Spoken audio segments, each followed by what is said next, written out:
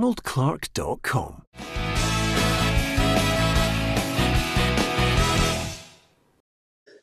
Welcome to Peter and Roughie's football show, sponsored by Arnold Clark. It's Wednesday, 25th of November. Alan Rough, Tam McManus and Charlie Adam here with me. We're delighted that you could join us. Like, share and follow us. And of course, you can subscribe to our YouTube channel by hitting that red button as well to join the football family. It's a big day. It's a special day. There's lots to talk about, but it's a very special day indeed because, of course, someone has reached a big milestone. Ah, the fringe years. Here comes the Perham. A familiar sight. The birds. The rap years. Back to the bird. Ah, Senga, your first love. Losing at racing. Your dog-dyed face. Happy birthday, Roughie. The old boy 69, eh? 69. Oh, 69. Oh, next year's the big one. Next one's the big one. Charlie, if you get to 69 in the condition the big man's in, you'll be doing well. Oh, tell me about it. I'll be delighted.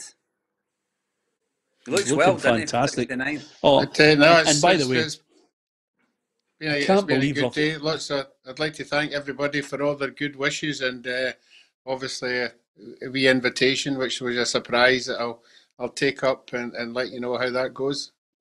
Yeah, absolutely. I can't believe, Roughie, that honestly, we took a photograph. Charlie, you will never believe this. We're on a Saturday show. We're doing the results service the lot. Roughie's in great form. He's chirpy, he's happy, he's joking as well, he's giving his opinion. And then his wife decides it would be a good idea at 4:45 to phone Roughie and tell him his dog has died. And that is what that picture is Roughie just about to bust out greeting. So, he wasn't and as you can imagine, Charlie, the results were beginning to come in after I'd been given that bit of good news, and obviously Peter didn't know, and he goes, Roughie, Aberdeen have just scored at St Mirren. What are you thinking? My exact words: I couldn't give a flying. Honestly, it was incredible. And of course, Roughie, I have to tell you, there's no surprise that lots of people on our Facebook messaging are just wishing you the very best. Happy birthday, 69. I know it's your favourite number, and you've finally reached it, which means that I owe Tam a tenner. Because when I signed Tam, I says, "Look, there's no way he's going to make it to 69." He's gone. I thought it was going to be the Pete and Tam show. Honestly, I've never seen a boy so gutted last night. Exactly. Never seen a boy so gutted about the whole thing. Anyway, great to have you on, Roughie. I hope you get lots of presents for your birthday. Obviously, Charlie, Tam, and myself have got you, a substantial gift. But due to restrictions, we can't get it over to you. So simple as that. Anyway, let's deal with the here and now. We'll be talking about the Europa League matches, Rangers against Benfica, and of course Sparta Prague against Celtic to come. The hot burning issue at the moment in Scottish football is, will Charlie Adam get Dundee relegated? No, I'm only kidding. We'll talk about that later on as well. I was talking to his gaffer last night. Oh, I know. He's hey. Listen, the guy's no hair. He's no hair left, McFake. He's never had any. He's never had any recently. Yeah, absolutely. Listen, we're going to talk about Dundee a little later on the show as well. I'll get Charlie's thoughts on it after that. Blowout from Paul McGowan. We'll get Charlie's reaction to that too. But nevertheless, we'll talk about Hibs as well. We'll hear from Stephen Gerrard. We're going to hear from Neil Lennon because obviously this morning they must have been up at the crack of dawn. The Green Brigade thought it would be a good idea to go out and hang a banner outside Celtic Park. There they are. Save the 10, time to go. Neil is how the Green Brigade view this current point in Celtic's history. And then they released a statement. Obviously, quite a few people have had a look at this. You can make your own mind up on it. Basically, they said after a decade of unrivaled footballing and financial dominance, it's disappointing to find ourselves 11 points off the league summit and virtually out of the Europa League, having failed to make it past the second round of the Champions League qualification. We appreciate all that Neil Lennon has done for the club and endured in his time in Scotland. However, there is simply too much at stake to persevere in hope rather than expectation, and a managerial change needs to be made. Celtic Football Club is bigger than us all, and the good of the club must come first. Peter Lawwell and the Celtic board must act now in a bid to save 10 in a row as well as their own legacies. Should they fail to deliver this title, it will be them who are held to account. Now, like them or loathe them, they've made a comment. What do you make of it, Roughie? Yeah, well, everybody's entitled to their own opinion. They've obviously got their own views and what Neil's done at the club. I personally don't agree with it. I think if you look at Neil's record at the club, it's been pretty impressive. There's another cup final round the corner. I do believe, correct me if I'm wrong, I think he's only lost one domestic game this year. You know, we all know they're not playing well. He knows they're not playing well. He knows it has to be better. But at this time of the year, you know, it's far too early to talking about, you know, managers being sacked. You know, I know this is a big year, and I think a lot of supporters are putting this 10 in a row way, way too high for me. You know, life will go on if 10 in a row doesn't happen, but screaming for somebody's head at this precise moment isn't for me. Well, you know, lots of people are reacting to it. John Kiernan says the Green Brigade don't speak for me. Obviously, there are Celtic fans who will agree, some will disagree on it. Here's what Neil Lennon has said about it. I mean, I only became aware of the banner about 10 minutes ago, 15 minutes ago, but it's disappointing. So, but, you know, fans are entitled to voice their opinion. Whether I agree with it or not, you know, it's irrelevant. You know, they've put it out there. It's something that I'm not going to really engage with. You know, I've got a job to do here. I think I've done it pretty well since I've come back in. I've sort of reconciled myself to the fact that maybe I'm not going to be, you know, everyone's cup of tea, but it's a great privilege doing this job. I take it as a privilege. The club means a lot to me, and it has done for the last 20 years. And I'm strong, you know, and I feel strong, and my backroom team is strong, and the players are going to get better, I think, and more consistent as we go along. Well, there's his reply, Tam. I think it's nonsense, to be honest, Peter. I don't agree with the banner at all. The statement's all right for me. It's fine. You know, supporters are entitled to say that what they think. I think the banner's crass. I think it really is. I think it's embarrassing. Listen, I think it's supporters who probably in the 18 to 25 age group bracket who have known nothing but success at Celtic. You know, I think they're spoiled. I think there's a sense of entitlement about, you know, among a certain Celtic supporters. I would say the younger section of the support. They didn't grow up through the 90s. You know, the Celtic supporters older who grew up through the 90s when Celtic were hopeless. Your Wayne Biggins, you know, Carol Muggleton, Paul Hayes, Gary Gillespie. Listen, I could go on and go on. Rangers were dominant. They won everything. I don't think I've seen Celtic winning a league title throughout my whole high school and primary school. So, listen, I think there's got to be a realisation that it swings and roundabouts when it comes to Celtic and Rangers. You know, Celtic have had a really dominant period.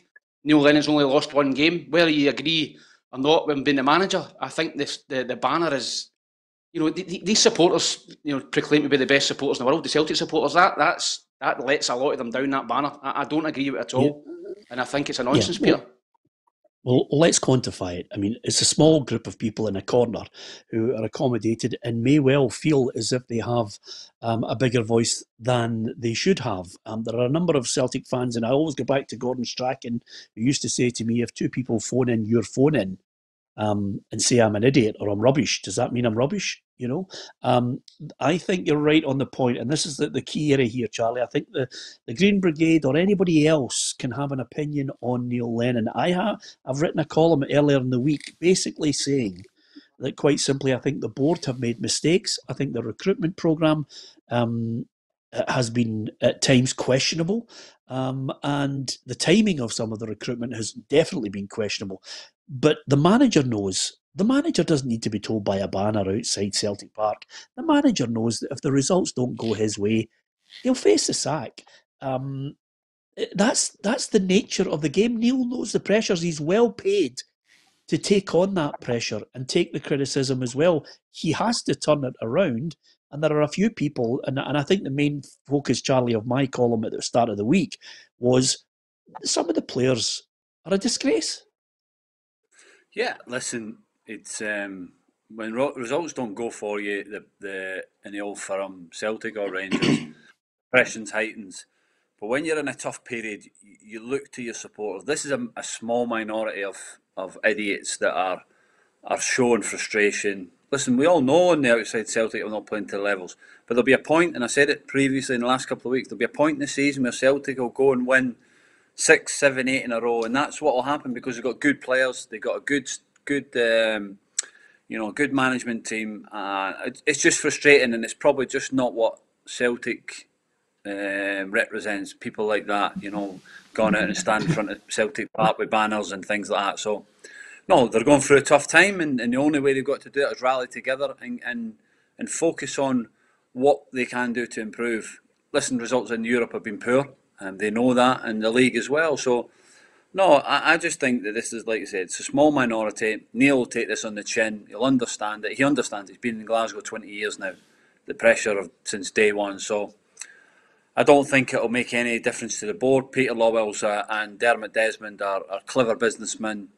They'll be relaxed about it. And Neil Lennon will be the manager for Celtic till the end of the season, unless something drastic happens. Yeah, lots of people are having a comment, lots of people throwing the support behind the manager. And Andrew Robertson says, Peter, sorry, mate, you're just as bad. Aidan McGeady comments yesterday were embarrassing. Andrew, you need to calm your jets, son. This is a club who signed Robbie Keane and Craig Bellamy and still couldn't win the league. Sometimes there are certain things that clubs do to try and save their season. They need a couple of players in.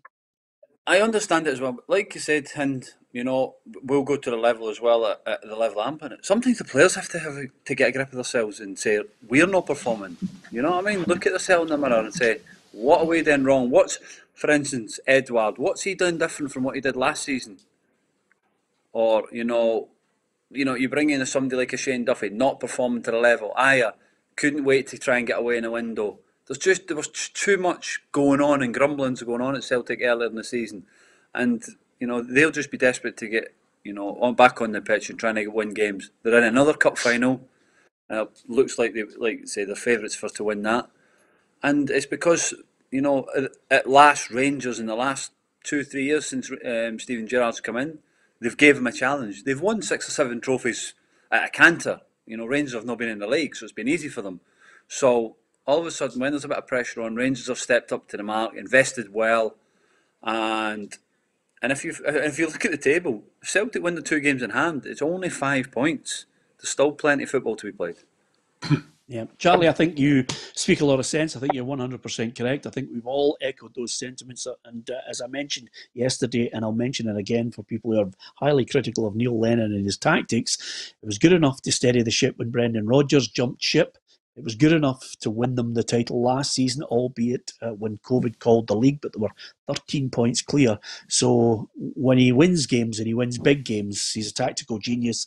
When he loses them in this season of all seasons, then suddenly you get people outside Celtic Park with banners. You can draw your own conclusions on this Peter, one. As far as, yeah? There's no guarantee that if Celtic bin Neil Lennon tomorrow that they'll win the league anyway. I mean, a new manager comes in. I mean, I've seen some of the names getting branded about. Roy Keane, kidding me on, because he speaks well on Sky Sports. His record as a manager is terrible. And we're looking at Martin O'Neill. Not for me. I think he was a great manager. I think he's past that now. Club level. Gordon Strachan, not for me. Who do you bring in? Eddie Howe doesn't know anybody in Scottish football. There's no guarantee. Rangers have been building to this moment for 2 years. A Celtic manager's got to come in and build and get his own philosophies across. There's no guarantee if you sack Neil Lennon that you win the league anyway. No, I think you're 100% correct. As far as winning titles, Neil Lennon says he knows what it's all about. We know we have a title race on, a challenge, and that's one we should embrace. Rather than run away from it, do what we always do, take it on. This is probably new for some of the players and certainly for a selection of fans, but it's not new for me. I've been in many title races and challenges before, so I know how to win them. Yeah, he's more calm. I think the main crux of my thoughts on this is quite simply a number of players' attitude is questionable. I think their objective, again, questionable. I think they need to step up to the plate, as Charlie mentioned only moments ago as well. They need to show that they're behind the manager. Scott Brown, the captain, says they are 100% behind him. I think that's today's day and age. It's all social media. It's all a picture for Instagram or Twitter. But no, we've got 100% faith in the manager. He's been fantastic with us, and the support that we've had through the 9 in a row has been incredible. And it's just stick with us, make sure we're all together, and we focus and we aim to go forward, and we'll get the performances going. Yeah, well, listen, I mean, he is the ally that you need there, Tam, despite the fact that he's on a regular basis at the moment getting substituted. Yeah, listen, I like that from Scott Brown. You know, he's supporting the manager, he's supporting the club, he's saying that there's got to be a togetherness within the club, and he's basically asking for support in a time of need. You know, Celtic have not got obviously got the supporters in at Parkhead at the minute, but you know they've got to calm down. You know, there's still plenty of games to go. You know, okay, Rangers are big favourites now, they're playing well. But, you know, it's the first real period that in Celtic in the last 7 or 8 seasons where they've been real under pressure from Rangers. So I think you've got to calm down. It's the first test, you know, get behind the club. That's what a supporter's all about, through thick and thin. You know, you can't just be everything's great when you're winning games and winning trophies. What about in the tough times when you're struggling a wee bit and you need the support of the fans? You know, that's what Celtic need right now. They need more support from the fans. And as Bruni said, a lot of it is social media. A lot of it is Instagram and Twitter, and people can get away with saying what they want, you know. So they've got to ignore that and get behind the club and get behind the team and the manager, for me.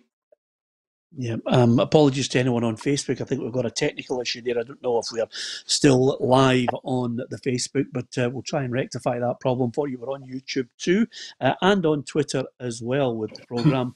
You can continue to give us your thoughts on that. So there's the take on it. It's suddenly all roads lead to the Czech Republic, because it's Sparta Prague in the Europa League for Celtic. If they spanked them at Celtic Park, Roughie, I think Celtic are in for a torrid night tomorrow night. Yeah, I'm sure Celtic will be hoping they're not showing the form that they showed at Parkhead. Again, sometimes, you know, there's teams come to Parkhead, there's no crowd there to pressurise them. They feel very relaxed, and that's what it looked like that night. They might be different at home. It doesn't mean because they're at home they're going to be as good. Celtic are showing away from home they can dig out a result, and that's all they have to do. They have to dig out a performance. If they can get a result, then fair enough. But it's the performance everybody's going to look at, because as we said, and we've just been talking about there, every game is so important now. Every negative result is going to be pressure on everybody. So if you can get a reasonable result plus a bit of performance as well, it just makes everybody who's, you know, doing all the protesting and that look just a wee bit silly if you go on some kind of run. Yeah, here's Gabriel Antoniazzi looking ahead to this one. Celtic visit Stadion Letna in Prague in game week 4 of the Europa League as they aim for revenge over Sparta for the embarrassment in Glasgow 3 weeks ago. The Czech side all but ended the Hopes European campaign with a stunning and deserved 4-1 win in one of Celtic's worst ever European performances. It means that Sparta are 2 points above the Hoops, who prop up the table. Despite that result, Sparta are not in form at all. Having lost 4 of their last 5 games, they haven't won at home since the 3rd of October and have slipped to 2nd in their domestic league. Lucas Julis bagged a hat-trick last time out, so he's the one to look out for, while Celtic can call on the fit-again Christopher Julian and Hatem El Hamid, although Lee Griffiths has joined James Forrest on the injury list. With qualification hopes already minuscule, manager Neil Lennon knows his side cannot afford another slow start. The reverse game here was probably as disappointing as we've been for a while. So it's important that we motivate ourselves to correct that. And we started the game well and then lost our way a little bit, got very ragged. That can't happen tomorrow. We must endeavour to try and win a game. And to be honest with you, our away record in Europe's been pretty good. The Hoops have won just 2 in their last 8 and the scrutiny from fans this week has increased. But captain Scott Brown says now is the time to unite. Now is the time that we all come together. The fans have been fantastic for us, as I say, for the last 9 seasons, and this is a time that we all stick together. We're pushing for something special. We need to make sure that we're all together. Everyone in that changing room is working extremely hard to try and get better on the park. Lennon will hope a much-needed victory could give Celtic the turning point that they so badly crave, whilst another defeat on Thursday could be severely damaging in more ways than one. Okay, we've heard all the evidence, some for, some against. We've obviously had our statement on this one. I think Celtic will lose it 2-1, Roughie. Well, I'm going to look at the performance they had the last time away from home and think they can dig out some kind of result. So I don't think they'll win the game. So I'm going to go 1 each. Charlie? I think this is a game that's dead and buried, really. The group's gone for Celtic. I think they'll be looking at the league now. I think Sparta win this 2-0. Tam? Well, I actually watched Sparta Prague at the weekend on Sparta Prague TV in the house. They lost 4-2. So they're not playing well. Is there anything you do not watch? They're particularly poor at the back, Peter. So I think Celtic, the pressure's off Celtic to an extent. As Charlie said, I think the group's gone. I think Celtic will go and get a positive result. I think they'll win 2-1.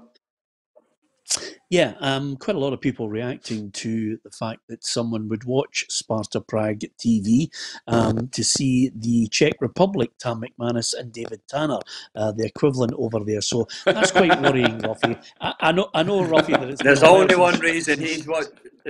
Sorry, there's only one reason he's watching Prague TV. Yeah, absolutely, and it's I think it's Senga, the equivalent, to be perfectly honest. Yeah, who watches Sparta Prague TV? That's absolutely brilliant, Tom. Well done to you. Anyway, over and above that, Sparta Prague against Celtic, we've got Rangers against Benfica, and suddenly, you know, this feel good factor. I mean, I'll tell you one thing, Charlie, which is great, and a few we've had a few workmen out here at the studios talking to us, big Rangers fans. A lot of them are saying, you know, listen, we've had 9 years of absolute pelters. It's our time to have a bit of fun with it. And the banter on social media from the people who like a laugh and have a good bit of fun. It's a great time at the moment to be a Rangers fan, because this is the time to lash back at some of your mates and have a right good laugh about it all. Yeah, I think, listen, Rangers are, from day dot this season, from the start of this Europa League campaign to where they are now, have been phenomenal. You know, to draw 2 games in the league is some record. The goal, not conceding many goals. And the Rangers fans are enjoying it. But deep down, the manager keeps saying it, let's be humble, because they need to be. It's November. There's nothing won in November. They're in a good position. And like I said before, if Celtic win these 2 games in hand, it's 5 points. So Rangers will be looking at the table. They'll be enjoying it. The players will be walking with their chest out, with a bit of a smile on their face, going into work every day, knowing that each game that they take and each game that they win, it's another one ticked off. But there's still a long way, a lot of football to go. But no, listen, they're in a good position and they should enjoy it, but don't get too carried away. Yeah, and the point that you were making, I think, is something that quite a lot of people have picked up on, Tam. It's quite simply, when you look at it, it's a Kent, it's a Morelos, it's a Barisic, it's a Tavernier. It's all sellable assets. A team winning, despite the fact that those figures have been viewed as from the auditor's perspective as an ongoing concern. Yeah, like I said it in the show on Monday, Peter, I wouldn't be too concerned if I was a Rangers fan looking at the losses, simply because, as you mentioned, the names you rhymed off there, you can get good money for them. And teams and scouts, they'll always look at teams that are doing well. You know, teams at the bottom of the league will never get scouted for players. You know, it's the teams at the top of the league doing well. Rangers are doing well in Europe, doing well domestically. Teams in Europe will go by, we're going to have a look at their players, they're doing well.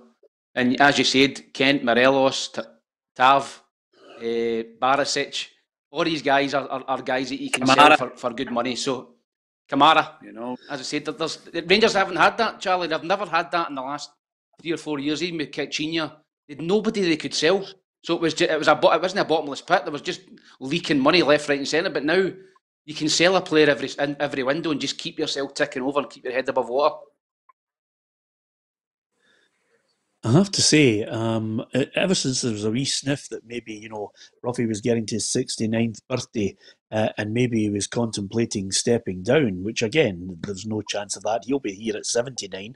But ever since there was a wee sniff of ambition from Tam, Roughie, Tam started to mispronounce every name of a manager or a player in football. I can't say to Vernier. I can't say him. He can't say Tavernier. He can't say Kashinya. I mean, what's going on, Roughie? I mean, this guy's trying to copy you. Wait, you get to 69. See what problems you'll have. Absolutely. But he's watching Sparta Prague TV. There's a few names in there you'll know about. I was watching Polish TV, but there was no football in it. Yeah, absolutely. I know you were, Roughie. Listen, talking about those valuable assets, it's something that Steven Gerrard, the Rangers manager, is well aware of. In terms of the numbers, I think obviously you'd have to take certain things into consideration in terms of the time, and they could have looked very much different if we did accept the bid for one of our big assets. I think the important thing to know is this team's in much better shape than it was when we came through the door. The team's littered now with big assets. The team's worth an awful lot of money now compared to what it was.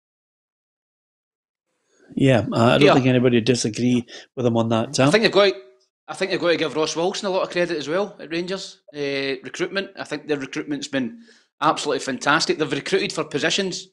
They play 4-3-3. They've recruited for who can play in the left of a three, who can play centre mid, who can play in the right of a three. They've went for position.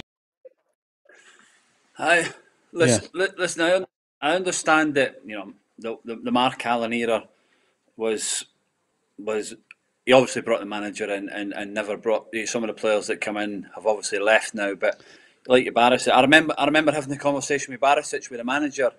I done the game against Osijek. That's where he come from, wasn't it? And I said to the manager after the game, I said, by the way, the left back's a good player. He says, we've already got a bid in. So they'd already bought the player before they get the game at home at Ibrox. And then, 2 days later, the deal was done. So they know, they know what they want, they know what they need. And I think that's the difference now. Celtic have been good at it for years, bringing young little gems in where they get them cheap and selling them on for big profit. And if you look at now Rangers, you can reel off 7, 8, maybe 9 players who are big assets to the football club.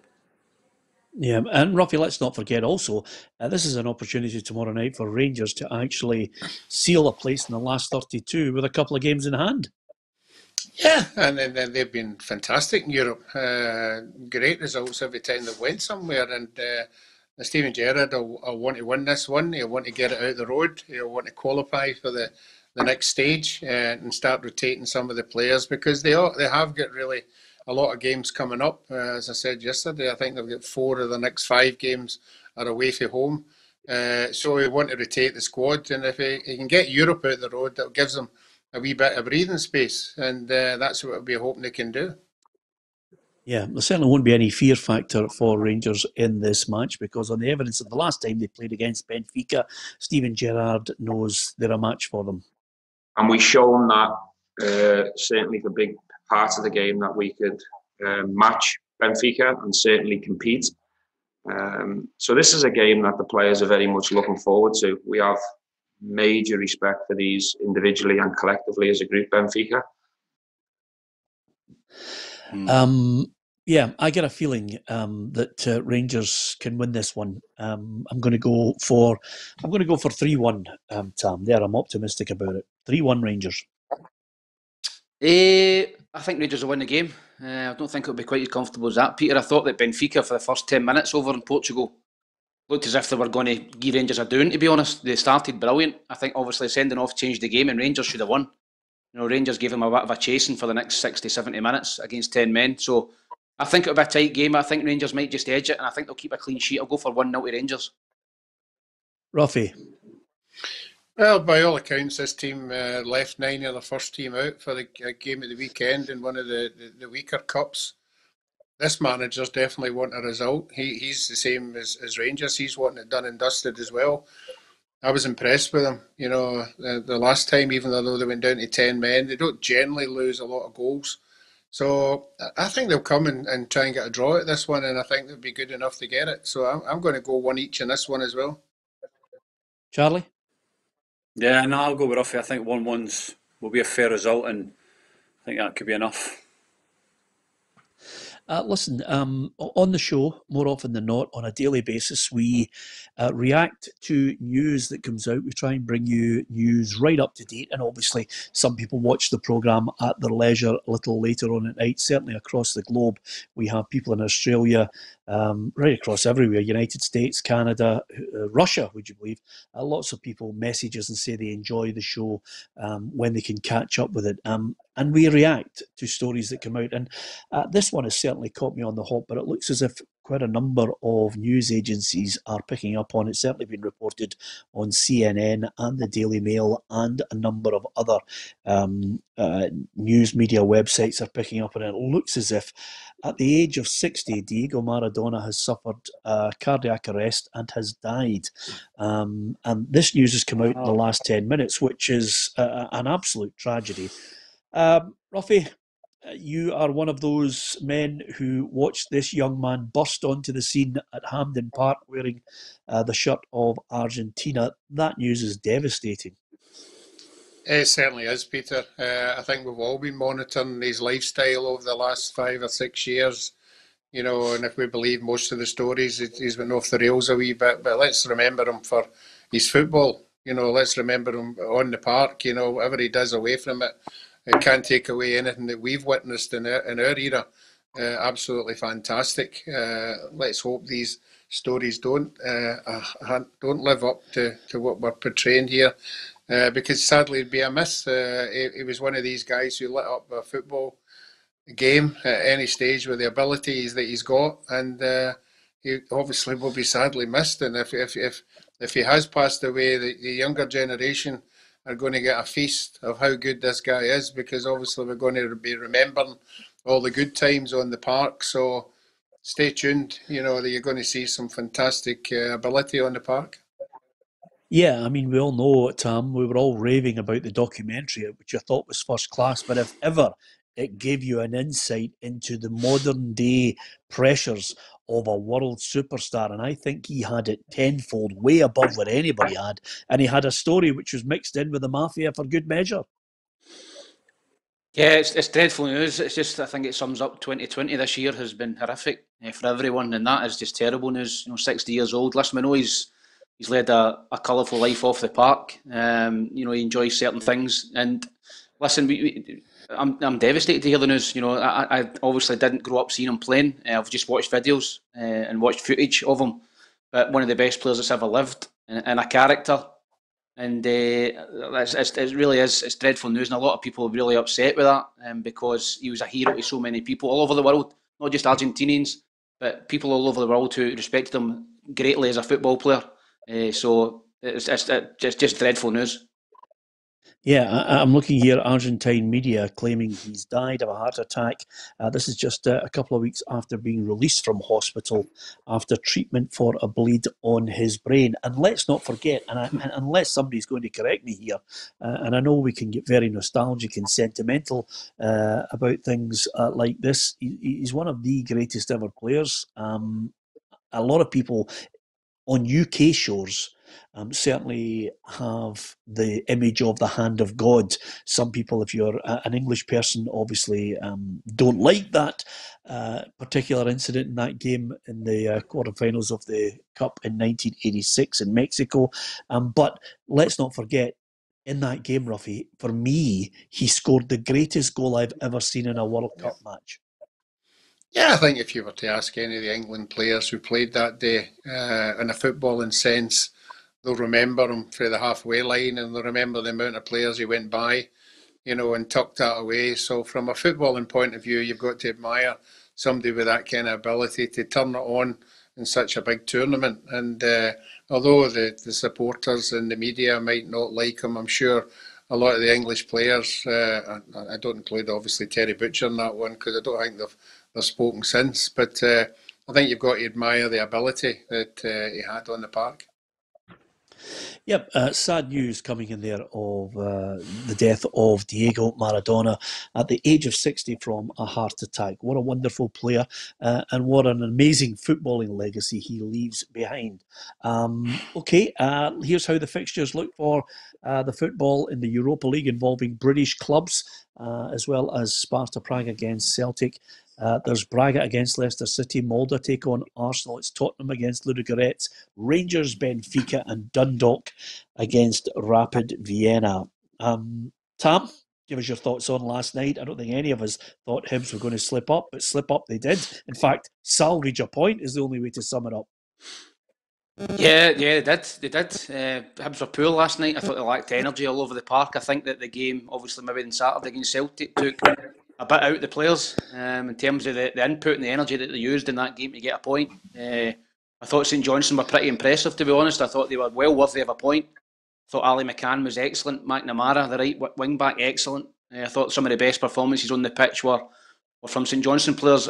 I will say, apart from Jamie Murphy, who was outstanding, as a great player to watch. It's just a pity that the Hibs supporters are not in watching him live, because he's a terrific player, Jamie Murphy. He's really come on to the game now. He's got his fitness. And Paul McGinn getting a couple of goals as well for right back. So, no, I think, obviously, I look at Saturday against Celtic, I thought that was 2 points dropped for Hibs, the way it went. But last night was probably a point gained, because I thought Hibs were poor, and they've now lost 6 league goals in the last 3 games. So from looking really solid at the back, they're now leaking a lot of goals. And as I said, I was talking to James McPate last night, the Dundee manager, at the game, and I'm sure he's seen some things that he could maybe exploit at the weekend against Hibs in the Cup.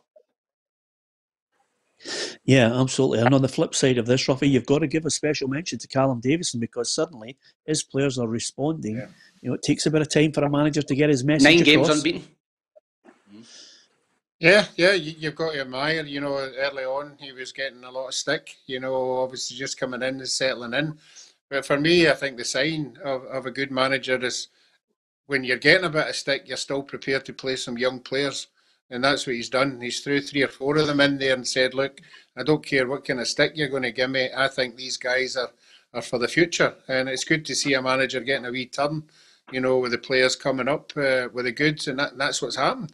You just have a bit of faith in them to come good. Sure, they'll have some bad mistakes here and there. But at the end of the day, the more games they get, as we're proven now, that they're going to start and relax and get the results that they deserve. Yeah, absolutely. Listen, I have to apologise to some people who lost the ability to comment on the feed on Facebook. Sometimes when we show an international or European interview from the managers across in Europe, Facebook can test it and don't realise that we are indeed a news agency as well. And don't forget also, we've got a competition running at the moment. See if you can guess what Roughie's wife is whispering in his ear while he's live on air. Is his birthday present getting ready? No, she's just told me that Maradona's died. Yeah, that's fantastic. So could you ask her, Roughie, if she knows the Beatles have split up as well? I just want to clarify that she's completely and utterly on the ball. There you are. Why? And that is why we took the photograph, Charlie, on that day when Maggie thought it was a great idea mid-show to inform us that his dog had died. I mean, honestly, she's just the woman who comes in with bad news. She's giving me some more bad news now. I don't know why. I don't know why she's still running about in a negligee. That was this morning. I hope she's getting half your appearance here. Yeah, absolutely. She is indeed. Thank you to the countless people who are at this moment posting RIP Diego Maradona. Excuse me. It's really sad news. And I think the whole world now is responding to this news. And I think, over the course of the day, some of the tributes that will be coming in will be from all across the whole of the football world, because he truly was a fantastic player. You can have your own opinion on whether you think he was the greatest or not. We're certainly, not going to contest anybody's opinion on their memories of Diego Maradona. Full marks to St Johnstone. They get a point. Maybe they should have got more. What do you make of Hamilton Aberdeen tonight, Roughie? Oh, as I said to you before, I'm a bit wary of midweek games with Hamilton. Hamilton have actually went up to Aberdeen midweek and won games, you know, and a couple of occasions. And I was reading there, I think Aberdeen are minus 5 or 6 players. This is me building up to, you know, saying Aberdeen are going to wild this one. 2-0. No. They are missing a few players, but I think Hamilton, just nothing going right for them just now. Obviously, the weekend getting that late blow as well. So I'm going to go Aberdeen to win 2-1. Tam? You better get a drink of water, Peter, by the way. Joking, honestly. It's unbelievable. I think Aberdeen will win the game. I think that they're too strong. I think Hamilton are they're in a downward spiral now. They can't keep any clean sheets. Aberdeen have obviously got a few players missing, but I think they'll bounce back from the game at the weekend, and I think they'll win 2-0. Charlie? I'm going to throw a spanner in the work here, and I think Hamilton can get something out of this, and I'm going to go 1-1. Wow, you've caught me on the hop there. I might choke again now. Charlie said 1-1. Yep, I think I'm going to go Aberdeen to win this one by 2-0. Nevertheless, all about opinions. Listen, when England gets something that looks as if it's opening the door to fans coming back, suddenly Scotland reacts. And Neil Doncaster certainly has done that on the basis of English football fans being allowed in, albeit in some small numbers. This is what the SPFL chief executive obviously wanted to call for an urgent meeting with Nicola Sturgeon. He highlighted a number of points. Scottish clubs have been hit harder than England because of our heavy reliance on gate receipts. Every major club in Scotland has a detailed plan in place for returning fans back into stadium in a carefully managed environment. I'm calling on Nicola Sturgeon to do the right thing by Scotland's football fans. If it's good enough for English fans, it's good enough for Scottish fans. If the First Minister refuses to allow fans to watch their teams in carefully regulated numbers, she will have to explain the clinical differences between Scottish and English fans. Would you support a resolution giving the SPFL board the power to curtail the season in the event it cannot be completed by May 31st? Failure to get fans back in the very near future will sound the death knell for some of our best-loved clubs. The clubs have done the hard work of putting plans in place. All we need now is for the First Minister to say yes. Now, you can understand why Neil Doncaster has indeed been so vociferous in his letter there to Nicola Sturgeon. This is what the First Minister replied on that letter. However much Neil Doncaster, for reasons I understand, is only looking at football, we can't see any sector or any part of society in isolation because there is only so much we can do overall to keep the virus under control. What's your reaction to that, Roughie? Because quite simply, this is Neil Doncaster's, sounding the alarm bell, the death knell of some best-loved clubs. If she can't do anything, she might have to bail out what is the national sport. Well, first of all, I would prefer if he was pursued some financial reward from the government rather than fans into the ground. I think financial handout would be much better than the crowds coming in at this precise moment in time. Because as we know, they have done, Roughie. The SPFL and the SFA have asked for some form of reimbursement. I don't think they've done enough, Peter. I don't think they've been going on about this for the last 2 months or two. They seem to be moving down in England to get some money. And there are some sports in Scotland that are going to get a handout. There's 5 or 6 sports in Scotland going to get a handout, but not football. So I'm just saying, I would love fans to come in, but I think you have to remember, down in England, it's only crowds getting in certain areas, depending what band you're in. You're not going to get any supporters in if you're band 1, 2, 3 or 4 or whatever it is, and it's going to be the same up here. I mean, we've got a lockdown to the 12th of December. What you wanting fans to come in within that time scale? It's not going to happen. It's not even going to happen over Christmas and New Year. We can't even go to each other's houses. So what chance have you got letting supporters? Are we not going to yours on Christmas Day, Roughie? What? You have no chance of coming to mine at Christmas Day. It's a hard one I mean, he's 3 households, isn't it? we all want it. Yeah. But I think if you were to get around to the clubs, I think most of them would say, "Hey, get us the money first, and then let the crowds go in." Because I think the crowds are further away than what it is to get a financial rebate or whatever you want to call it. Yeah. Well, listen, Roughie, you talk a lot of sense on the basis that I think a lot of clubs want some kind of bailout help that they can get from the government here in Scotland. And it's certainly, I think, heavily linked to a kitty that will be put together from the main UK government.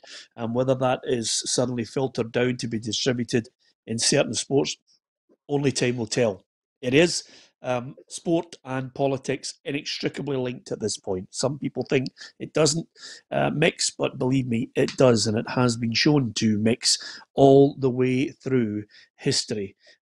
So if you are still watching the programme on YouTube, on Twitter, on Facebook, you'll realise that the world is reacting to the sad news that Diego Maradona has sadly passed away at the age of 60, and he's died of a heart attack. And it's sad news, and that image of him holding the World Cup, I think, will live long in the memory of many people who actually watched him play at his absolute best. And if anybody remembers in Roughie and possibly Charlie, and maybe Tam as a youngster, but certainly he was that good that people used to get up to watch the Channel 4 programme, Gazzetta dello Sport, and Golazzo, whatever it was brilliant. We would get up, we would watch it because one man seemed to transform a club that was going nowhere, and he won them the Serie A on 2 occasions, won them the UEFA Cup,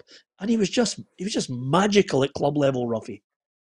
Oh, I think if anybody gets a chance to watch that documentary, the man was an absolute legend. You know, he lifted everybody for that region. You know, if you see it, you know, he had his portrait on the side of walls. It was everywhere you went. It was people just lived for the football, and that's what they all geared up to. The whole industry revolved around Diego Maradona, and they all. And if you got anybody for that region, they would tell you, you know, how much he did. And I think there was actually a game where he was playing. I think it was Argentina versus Italy or something like that in Napoli. And the Italian supporters didn't know who to support, you know, because he was so well liked. And he was just a fantastic footballer. And the ability, I mean, I was lucky enough to see him at Hampden when he was 17. And there's a clip in that game where I think he went by about 5 or 6 players without even batting an eyelid. And that was at 17. So everything they done in the game it's just colossal, you know. And everybody talks about Messi, and that's the only thing that I have Maradona above Messi, that he hasn't grabbed a World Cup occasion to show everybody how really good he is. Maradona's done that. Yeah, it's a good point, Roughie. Paul, and by the way, he never did anything in half measures. I know we've mentioned him before in the programme, but it's well worthy of just flitting in and out of it because the thousands upon thousands of people are reacting on social media to his passing. And Paul Clementi says, the fight at Barcelona versus Athletic Bilbao. Remember that? I mean, honestly. He need the boy in the face? Oh my God! I think he kicked a boy in the chest as well. I mean, he was unbelievable. I mean, it was one of the best fights you could ever see on a pitch. And there's one of the world's greatest players, Charlie, just absolutely scything somebody down and putting the studs into the boy's chest. I mean, he was at times volatile as well But by the way, Charlie, this was an era where you could kick lumps out of people. Oh yeah, I watched a little thing, not to the same level, but I watched some of Vinnie Jones's tackles the other day, and they were horrendous. But back in the day, you got away with it, and it's a sad day for football in a whole. That a legend, a genius, the greatest player probably ever to, you know, obviously you've seen him play live and things like that. The greatest player ever to grace a football pitch has sadly passed away, and obviously it'll bring out some of these videos and these documentaries that he's done in before. But when he sadly passed away, it is a shame. And you know, these people should be remembered for what they've done on the pitch because he was phenomenal. And like Roughie said, looking back and giving my opinion, that probably puts him above of just what Messi has achieved in his whole career, just winning World Cups on his own, winning leagues on his own, and it's a sad day for football. Any team, any country that supports anybody else will be gutted to see one of the great, like to say, the greatest player ever to sadly go. Yeah, 25th of November is not a great day for for footballers, Roughie. It's 15 years ago today that George Best sadly passed away. I didn't know that. I didn't know that at all. What two legends, together, Maradona and George Best. Absolutely amazing, that bit of news. Yeah, and amazingly, again, we are just lucky, Roughie, that we're in the presence of greatness. It's your 69th birthday. You obviously had some time with George Best, and you played in that game at Hampden where Maradona was on the pitch playing. I mean, it's incredible, the links to you. I mean, if anybody underestimates how much of a legend you are, Roughie, they're getting it right here and now when you look back at your career. It's absolutely amazing. And talking about careers, Charlie, what's happening? What about Paul McGowan? He slaughtered everybody. Was he right to do so? Absolutely. I think he was right. A few harsh words to be said at the weekend. A few harsh words said on Monday morning as well. And like you're saying, at times the manager takes the flak, but at times you need to have a dressing room that's going to be fighting for each other.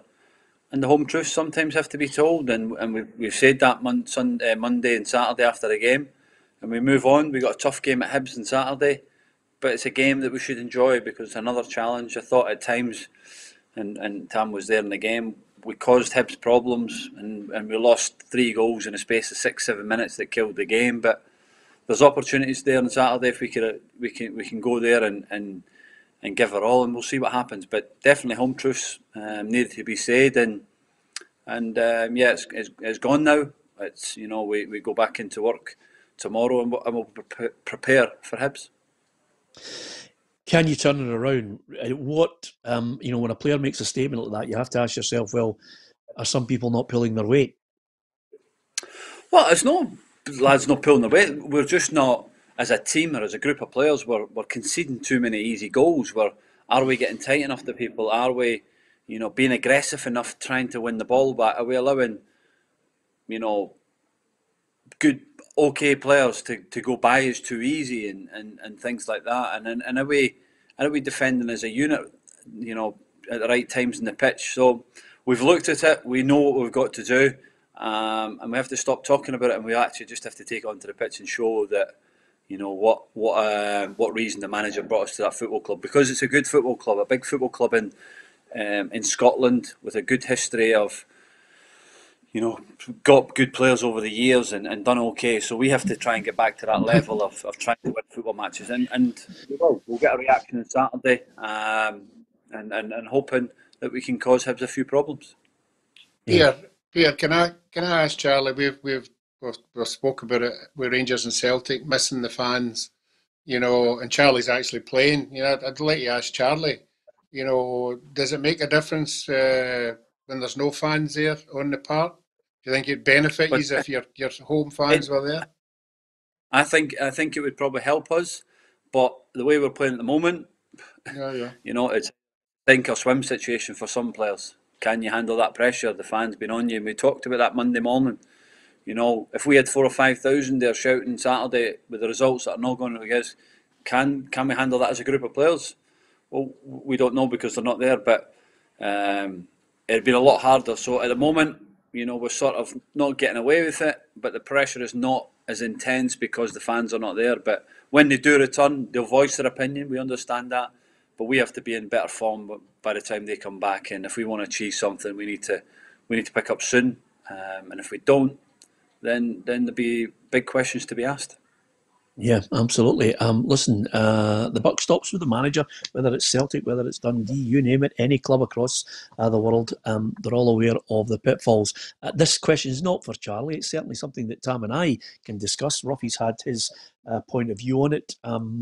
I will be blunt about it, Tam. I think James McPake's got a big job in his hands because I think the back line, from goalkeeper to the back 4 or 5, that's where I see Dundee's problems at the moment. I know everybody collectively will look as a team and maybe have to do more, but some of their defending in the games I've watched has been suspect. Yeah, I think all good teams are built from a solid defence, solid goalkeeper, solid back four, back five. But as Charlie said, it comes for the front. You defend for the front. So you can't just have a go at the defenders or a left back or a centre half or a goalkeeper. It comes for everybody. You know, if you're not pulling your weight up front, you're not shutting people down, you're letting full backs push on, and you're not doing your job properly when you've not got the ball, then it doesn't matter. But as I spoke to James McPate last night about it, and he said that he hopes that he had no problem with young Paul McGowan coming out and saying that. He had no problem with it because he feels as if something had to change, something had to be said, and it can't always come from the manager. You know, the manager can keep battering onto players and players eventually just switch off. But if it's coming from within the dressing room and everybody's getting their points over, I've been in dressing rooms before when I've been in a team that's struggling, and the manager shuts the door and leaves you to it. I'm sure Charlie's been the same. You know, you go in, you discuss it yourselves. You don't need the manager there, and you start pointing fingers, and you get it out. You get it out in the open, and sometimes that can help. But you get everything off your chest, and everybody knows where they stand. So I'm hoping they don't get a reaction on Saturday against Hibs, but I think listen, it's one of the things that sometimes it needs to be done, Peter. And I'm sure that Dundee will get a reaction from that going forward because everybody's got everything they've got off their chest. There's no bitching. And James said to me everything that Paul McGowan said after the game. He said at half time and after the game to the players. It wasn't he didn't go to the press and say it. He'd already said it to the boys. So I think that's important to know that as well. Yeah, absolutely. Okay, we'll find out at the weekend how they respond to that tongue lashing as far as last night's concerned. Here's a quick look at the results from last night. We've had to cram a few things in because reacting to the sad news about Diego Maradona. But the Champions League for tonight, Olympiacos against Man City, Mönchengladbach against Shakhtar Donetsk, Marseille against Porto, Liverpool, Atalanta. That is the match I'll be glued to. Inter Milan against Real Madrid's a cracker as well. Bayern Munich, Salzburg, Atletico Madrid, Lokomotiv Moscow, and Ajax against Michelin. So you can choose from that what you want. Here's how it went last night. My God, I need to be quick with this producer today. Chelsea won 2-1. Krasnodar lost 2-1. Man United won 4-1 against Istanbul. And it was 4-0 to Barcelona against Dynamo Kiev. PSG got the solitary goal against RB Leipzig. Lazio 3-1. And there was Borussia Dortmund 3-0. And Juventus 2-1. Borussia Dortmund's 3-0 against Club Brugge is interesting because as we witness and take in the sad news of Diego Maradona, when one legend leaves the stage, suddenly there is possibly a new successor to the throne. It could have been a Messi, it could be Ronaldo. Everybody's got their own opinion. There's a young man at the moment ripping it up in a Borussia Dortmund top. It's Erling Haaland. Could he be the next big superstar? There's his stats at the moment. First teenager to score 10 Champions League goals in one season, 44 goals in 40 games for Salzburg and Dortmund last season, and he's already scored more Champions League goals than Ronaldo and Adriano. So his stats are impressive. Could he be the next superstar in your mind, Charlie Adam? Yeah, he's got other potential, hasn't he? He's big, strong, powerful, quick. His goal scoring record so far has been phenomenal, and he's at a good club that's gave him an opportunity. So the next couple of years will be big for him and seeing where and what he can achieve in his career. Yeah, absolutely. Okay, enjoy your football. All I would say, we started the show dealing with so many topics across football, right across the globe, as we do often. Don't forget to like, share and follow, and of course subscribe to our YouTube channel. Sorry for the people who were looking to pass comment on our Facebook. We had a slight contention with UEFA, which froze our comment section, but by the time it got up and running, the groundswell of emotion and tributes to Diego Maradona were coming through in their thousands. So thank you very much to everyone passing on their condolences, I think, to the Maradona family and the football family who will miss, of course, Diego Maradona. We certainly will not lose the images of his genius with that left foot for Boca Juniors, for Barcelona, for Napoli, and of course for Argentina. We will severely miss that man and his genius, and our condolences to the family. Today, 25th of November, we lost George Best, we lost Diego Maradona, but I have to say, I speak for Tam and Charlie and myself on this, the big man's been with me 9 years. This is his 69th birthday. It's incredible. The legend that is Roughie is still with us. The kindest, most laid-back guy you'd ever meet in your life. Roughie, what are you going to do for your birthday tonight? Well, any other year I'd probably get to a nice restaurant and have a good night out, but that's not the case. So it's in-house tonight, probably a carry-out. I was just wondering if Tam's got Greek TV, maybe come over and watch Olympiacos later on. No, it'll be a quiet night, but I'll certainly enjoy it. And don't forget, if you're really lucky, you can tune in later on when Roughie will just be on PLZ Soccer on his own, with Maggie just whispering in his ear, as she has done throughout this entire show today, just to keep him informed of everything that's happening. Good luck to Charlie at the weekend from Roughie, Tam McManus, Peter Martin. Happy birthday, Roughie! Thank you for watching. Happy birthday, Roughie! Cheers.